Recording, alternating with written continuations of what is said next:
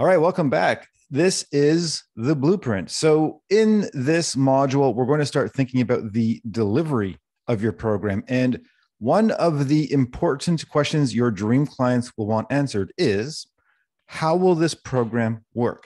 What is the structure? What does it look like? They want the blueprint of your program, and you will give this to them before they join. So, here are the 10 main delivery components of your blueprint that you want to think about. The first and often the most important is the start date. When will your program start? This is actually one of the biggest decisions for coaches, and sometimes one of the decisions with the most fear, because it's setting a commitment to when you're starting. And when we connect together for the next time, we'll go through all of this and I'll share strategies around how to figure this out. So what day will the program start? Duration is the next one. How long will the program run? Is it an 8-week program? Is it a 12-week program, 20 weeks, etc.? Coaching call schedule. When will your calls take place? On what date and time and what frequency? For example, are they going to be on Mondays at 11 a.m. for an hour? Are they Tuesdays and Thursdays at different times, same time? Is it an hour call, 45 minutes, etc.? What are the date, time, and frequency? The next is coaching delivery. How will the coaching actually happen? What software will you use to run your coaching calls? Is it a Zoom call? Will you be using something like Facebook Live?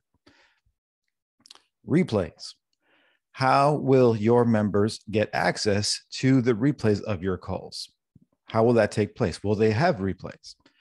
The next is group discussion. One of the important components of a group model is for the capability and ability for your members to communicate with each other, not only during coaching calls or group coaching calls, but in between coaching calls. So how will that happen? How can the members communicate with you and with each other in between coaching calls?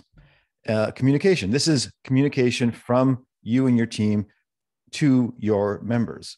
How will you communicate with them throughout the program? For example, announcements, dates, reminders, Zoom links if you're using Zoom. What does that structure look like? How will it happen? Investment, another really important big decision. What will you price your program at? What could that look like? So when we gather again, we'll chat about how to come up with pricing for your program. And then related to pricing, what will your offer be? Especially for your founding members, if this is the first time you're running your group. So what special incentives, price options, bonuses, and or discounts will you offer to your founding members or to the next cohort that you create? Payment processing, another important decision if you don't already have this set up. How will you accept payment? What software do you need? How does that all work? So during our next session together, we will discuss all of these items and help you create what I call your blueprint, so that when someone asks, how does your program work? You will have all the answers for them. See you all very soon.